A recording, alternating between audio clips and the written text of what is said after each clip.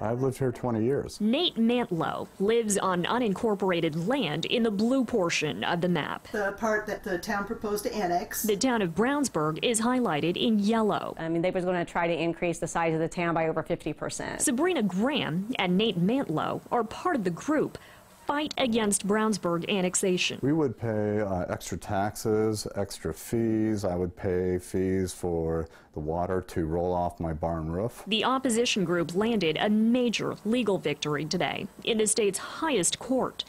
The woman in pink celebrating with a beer is one of the group's attorneys. There was already a part of the statute which says if the town were to lose today, then the town would not be able to annex the same property again for 4 years. Marlene Brees laid out the two key points that she says led every Supreme Court justice to rule in favor of the opposition group and against the town. By far, the 4,500 acres is agricultural. The court ruled the land was not subdivided or urban enough, and it was wanted by the town rather than needed.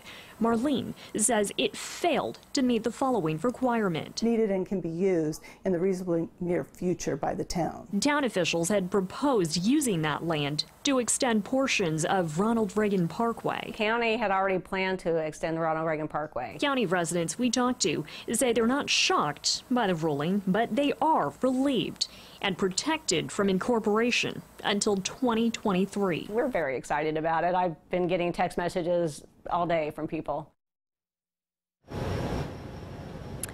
Town officials all declined to talk to me on camera. The Brownsburg town manager says they are aware of the ruling and they are reviewing it. Now, attorneys say that decision cannot be appealed any higher. They added today's ruling could have broader implications when it comes to clarifying that distinction between agricultural and urban land.